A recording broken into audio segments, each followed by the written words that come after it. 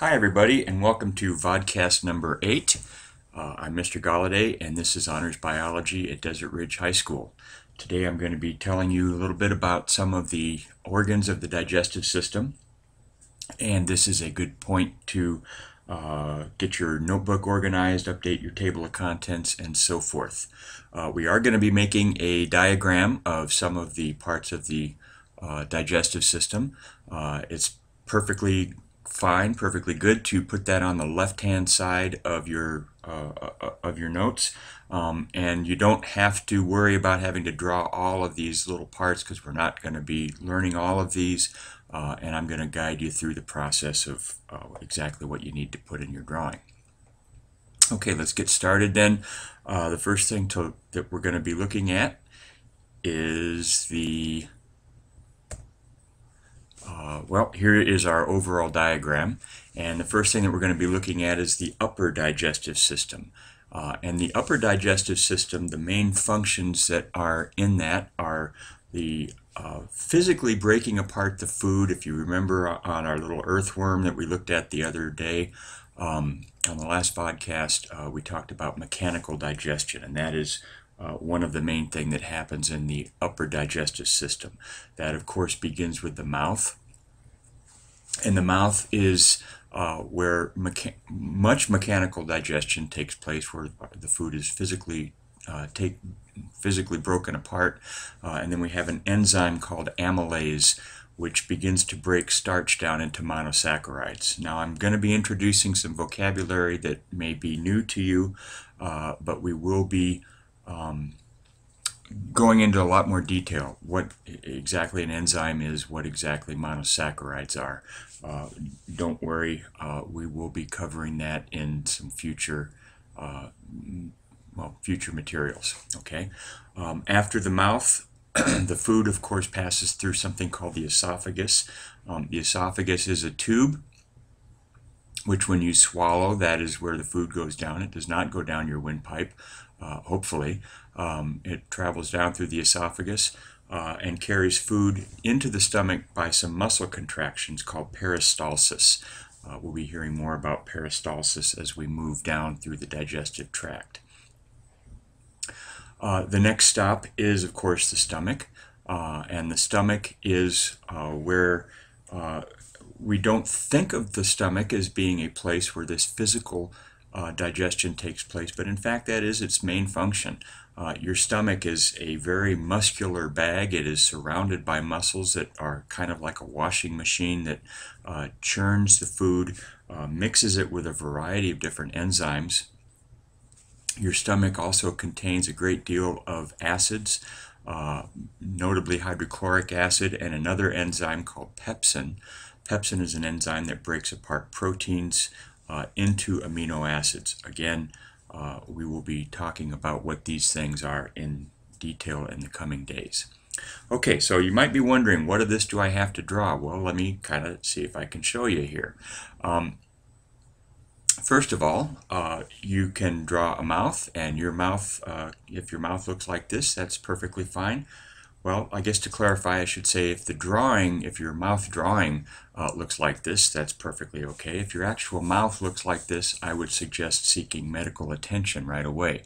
But I'm not so much interested in anybody being a perfect artist, so you can draw a mouth with some teeth that looks like that. The esophagus, of course, is a tube that leads out of the mouth, and it's the thing that carries the food into the stomach. The stomach is basically just kind of a wide place in our continuing tube that leads from the mouth to the anus. The stomach, its functions are listed there. Okay, on to the next thing that we're going to talk about, and the next organs that we're going to talk about are these accessory organs, and we mentioned those in the previous podcast. They are organs that the food does not pass through, but they produce lots of other chemicals, most importantly enzymes, that are used to break apart those food chemically. Chemically break apart food, there we go. One very large organ in your body, it's one of the largest internal organs, is the liver. And the liver does a great many functions. One of the things that it does is it produces something called bile. Now, bile is a digestive enzyme that breaks apart fats, and that bile is basically just dribbled out very slowly from the liver in just kind of a drop at a time, and it's stored in the gallbladder. Now, the gallbladder, many of you may have parents, or maybe yourself or someone that you know has had their gallbladder removed.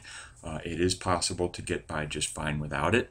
What it normally does in a healthy person is it stores that bile until you eat a big greasy meal, and then that bile is released all at once into the lower part of the stomach, where the stomach joins the small intestine.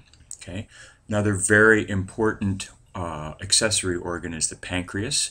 The pancreas does, again, many things. One of the most important things it does is it produces a hormone called insulin. Those of you who either have diabetes or know someone or have a relative that has diabetes, and you may know that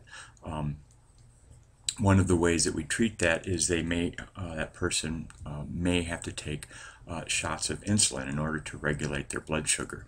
We will be going into some detail into how this works and exactly what goes on here, because unfortunately just about everybody, most of us either know someone or are related to someone, or possibly ourselves have this disease, and so I think it's important that we know a little bit about it. Okay, the other thing that the pancreas does is it produces also some digestive enzymes which are released into the stomach. Okay, so these accessory organs. So there's the drawing that we have from before, which includes the mouth, esophagus, and stomach. The other thing that you'll need to have on there is the liver. The liver is this big, fairly large organ, and near the liver is the gallbladder, and the gallbladder, as we said, is basically just a little sac that has a tube running into the lower part of the stomach. Okay, and then the other thing that is there is the pancreas. I've drawn it here with a dashed line to show that it's sort of behind these other organs. So the pancreas sits kind of behind the stomach. Okay, as we move on then, the next set of organs that we're going to be talking about is the ones that are grouped into the lower digestive system. The lower digestive system is where most of our digestion actually takes place. That's where much of the chemical digestion takes place. In the lower digestion system, in the small intestine primarily, we're breaking large molecules down into smaller molecules, okay? That's what we call chemical digestion. And then there's also this function of absorption that's also going on. Okay, so those smaller molecules are being absorbed into the blood and carried around. Okay, again, macromolecules, monomers, those are all terms that we will define within the next few days. One of the most important organs in the lower digestive system is the so-called small intestine. The small intestine is where most of digestion takes place. Chemically, this is where most of the food is broken down. Most of the enzymes that are going to do this got added earlier, either in the mouth or in the stomach. But at that time they got mixed with the food, and so now is when those enzymes actually take quite a long time to take effect. And so that time is available to them as they slowly pass through the small intestine. This is where macromolecules, or large molecules, are broken down into smaller molecules. So this is where the enzymes actually take and do their jobs. And those small molecules are then absorbed into the blood. Okay, so in the intestine, in the small intestine, we have chemical digestion taking place, and we also have that process of absorption taking place. The next organ that the food will pass through, well, at this point it is really no longer food. It's going to pass from the small intestine into the large intestine. The small intestine is this sort of folded up network of, well, it's not really a network, but it's a long tube that is sort of folded up, and the food passes through here into the large intestine, which is this large green thing. As you learned in class the other day, another term for the large intestine is also the colon. And one of the main functions of the colon is to reabsorb water, which is used in the digestive process. A lot of water comes into the small intestine and the stomach, both by our drinking and then also by other processes. And our bodies really try to conserve that water, and so that water is removed in the large intestine. Okay, the large intestine is also a home for a great many bacteria. These are actually helpful bacteria. Many people are sometimes troubled to learn about the billions and billions of bacteria that they have living in their body, but they are actually quite helpful.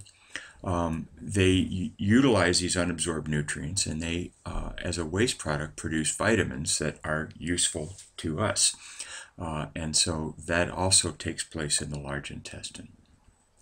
Okay, so to return to our drawing, we have the upper digestive system as well as some accessory organs currently drawn in there. The next thing to draw then is the small intestine. And the small intestine, as I said, an easy way to think of that is just sort of this long curvy tube that goes back and forth, back and forth, back and forth. Okay, I drew a section of dashed line there to show that that part is going to actually pass behind the next part, which is of course the large intestine. The large intestine, the food enters, so we leave the stomach, pass through the small intestine, back and forth, back and forth, back and forth through the small intestine, and then at this point it's going to enter the large intestine. So the small intestine is this particular shape and has a particular lining which is there to increase surface area. Large intestine has a very different type of lining which has a very different function. So this is where the water is reabsorbed, and then this is of course where the what's left of whatever we ate passes out through the rectum and the anus. Okay, so at this point you should have a drawing that looks, well, at least this good. I don't think this is beyond anybody's artistic ability, and I'm sure some of you will have drawings that look much better than this. As a kind of a review, you should now be able to use your drawing and your notes and be able to tell what are these various organs. Okay, so go back and forth between, if you don't have sufficient notes, then you need to go back and look at some of these things. Okay, if you're drawing, if you can't tell from your drawing what these things are, then maybe you need to redo it or add a little more detail. Okay, but all of these are organs that I believe you should know the names of, and you should know the functions of, and you should be able to tell all of these with the notes that you have just finished taking. So again, feel free to replay this as many times as you need so that you can get that information. Okay, so at this point we started off this discussion of the digestive system with this picture, and we said that one of the reasons this was kind of a good thing to think about is it's made of cheeseburgers are made of a bunch of different types of foods, and so what we're going to be doing in the coming lectures, coming notes, is we're going to be learning a little bit about, first of all, well, what the heck is a cheeseburger made of, and then what happens to all of those individual parts. How do they get broken down individually? Okay, this has been VodCast 8. I'm Mr. Galladay for Honors Biology, and I hope you have a great day.